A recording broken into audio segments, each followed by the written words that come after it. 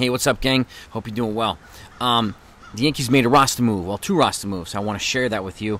And I want to talk a little bit about Aaron Judge as well. I'm going to give you a prediction, and I want to know what you think of it. But before I do that, I'm going to address something. Somebody came on the live stream last night. Somebody's been on the live stream now for the last couple of weeks, disguising himself with the name of Aaron Judge. And if you've seen him, you may have, or may have or not. Or you may have or may not have. So he started kind of going off the cuff a little bit. And last night he suggested, he's been suggesting for the last couple of nights that a fellow content creator has been attacking me and bashing me on his channel. And but last night took it another level and said this guy was talking about my wife.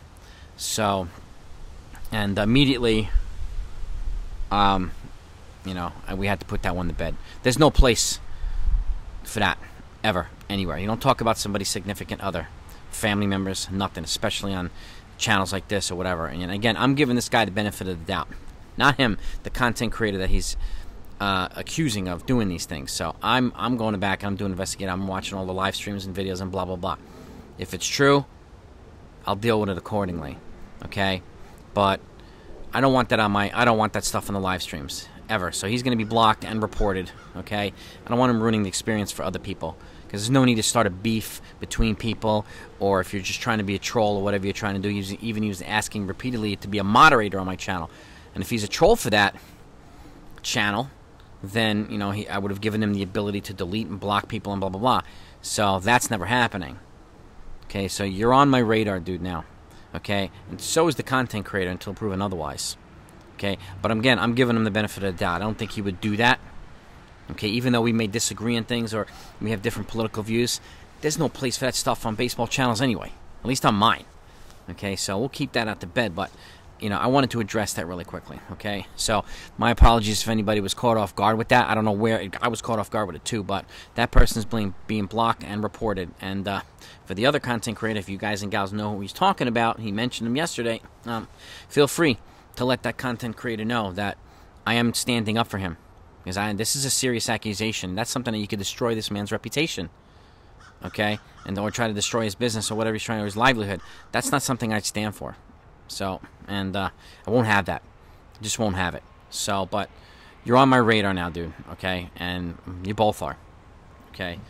And we'll leave it at that. Now, let's get to something more fun. Let's get to the roster move first. The Yankees just designated Chichi Gonzalez.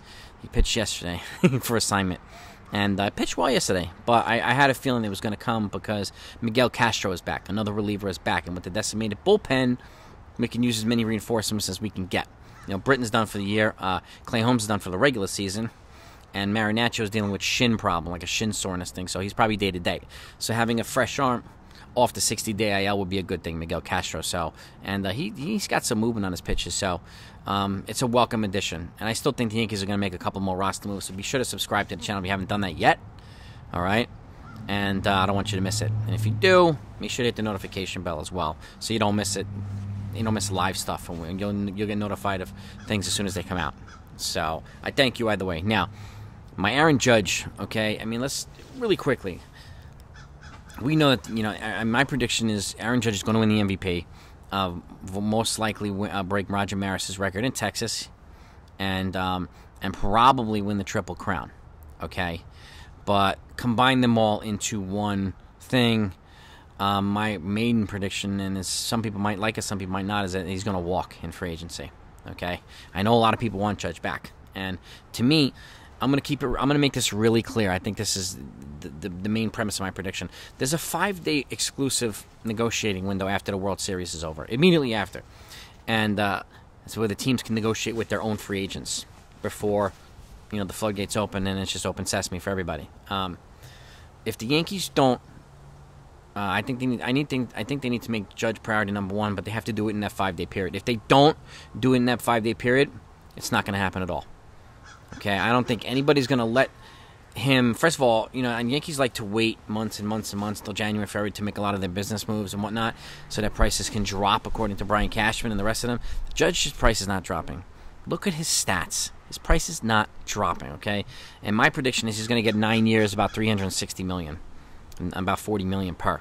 And the Yankees bet on themselves with the offer they made him. Judge bet on himself by turning it down. Judge has clearly won that competition. Clearly won that bet by 10 miles. Okay?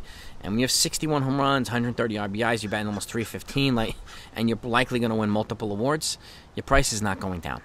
Okay? Not even by 5 cents. So I think it's going to be a short handful of teams, and if you want to know exactly where I think he's going to go, my MLB free agent prediction is going to come out right after the World Series. I have a video on that I'm finalizing, and I think you'll find it interesting as well. Probably the top 30 or top 40 free agents. And so you won't want to miss that, so you know what to do, so you don't miss it. But at the end of the day, I do think Judge walks. And I think this is a self-inflicted wound by the Yankees.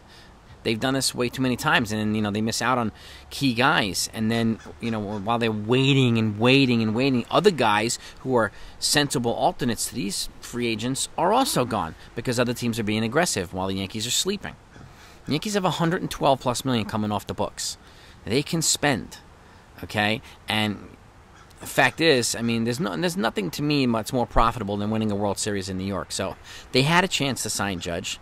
They knew 213. Or the 8th year option year was not going to cut it. They knew that. Who didn't? So was it a reasonable deal? Yeah, but every every month he was just adding $20 million to that contract. So that's my kind of my prediction on Judge, and that's the roster move as well. And you let me know what you think. What do you think his contract's going to be? And do you think he'll stay or not? I think the Yankees have... this is a self-inflicted wound by the Yankees, and I think they've... if he does walk, they have really no one to blame but themselves. And I understand, and I've said this a million times, he's going to go where the money is. And somebody is going to say, this guy's the missing piece that we need, and is going to overpay. And by gazillions, whatever it is. And so be it. And it's his right to cash in. As a free agent. He's a superstar player, and this is his one opportunity to do it, just like all the other guys do it. So there's no different here. And so that's what I think is going to happen. I think he's going to win a couple of awards here, or hit a couple of milestones, and then he's going to parlay that into walking. And again, the Yankees will have nobody to blame but themselves if they do it. So I really don't buy much of what Randy Levine says. Hal, I don't really buy too much. He's a good dude, but he's smart. He's cryptic, but he also drives a hard line on free agents, his own free agents. He did it to Jeter, did it to Rivera, Posada, Pettit, all these guys. Bernie, he did it to all of them.